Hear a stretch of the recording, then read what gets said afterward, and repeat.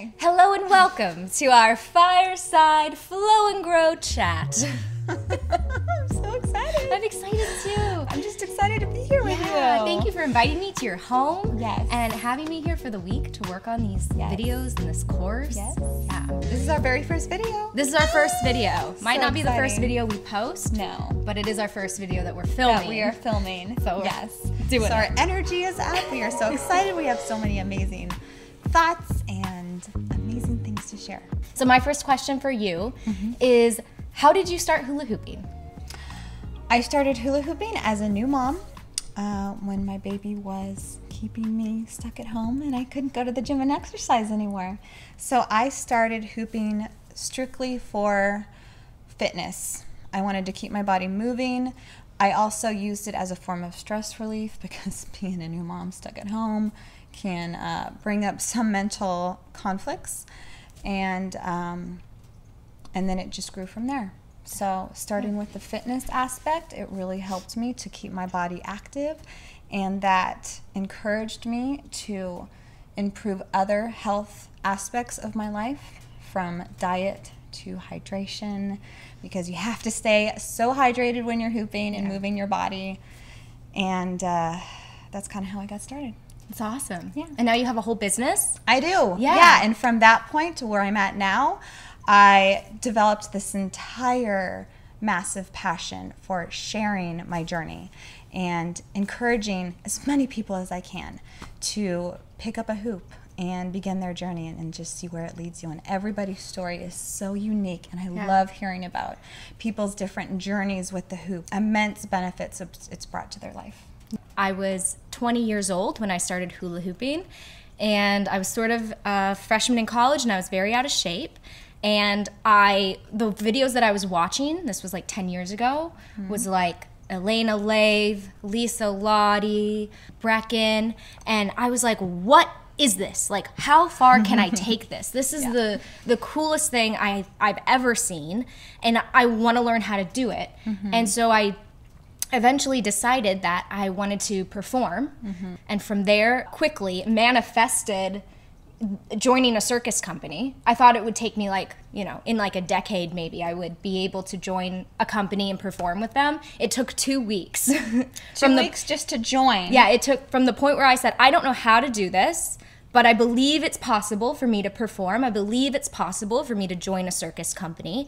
And from that point, it took me 2 weeks to find a circus company and join it. So what point of your life were you in health-wise when you began hooping?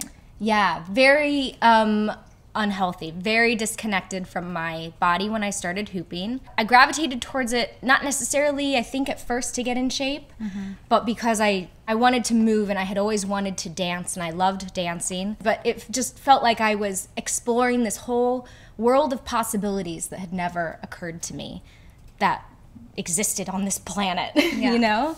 And that resonates with me as well. You know, it sounds corny, but my entire life I always felt like I had this long lost talent and mission that I just hadn't discovered yet in my life. And I just always knew that there was something extraordinary and unique out there for me. And I had this light bulb moment. As soon as I was immersed into this hooping community and just saw the possibility with your creativity and using it as a tool for self-growth. So just, you could go off into so many different directions with hooping.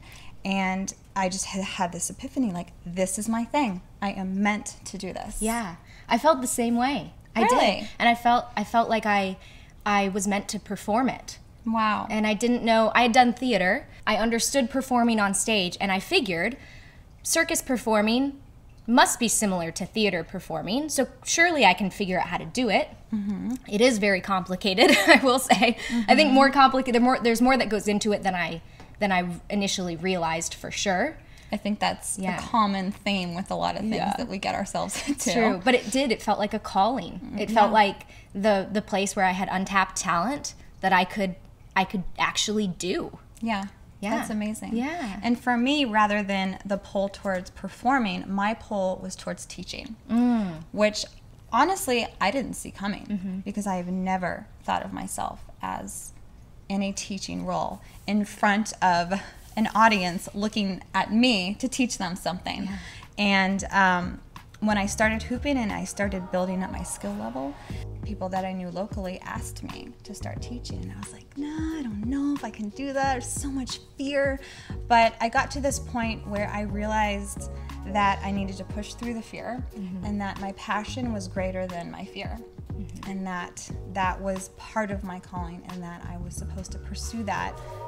Thanks so much for watching Hooping World. This is our Fireside Chat series, and if you like it, leave a comment down below about what other topics you would like us to chit-chat about in front of the fire. Yes, we're always looking forward to more subjects to expand upon. Yeah. So have fun. All okay, right. bye. Okay, thanks for watching. Bye. Do your day.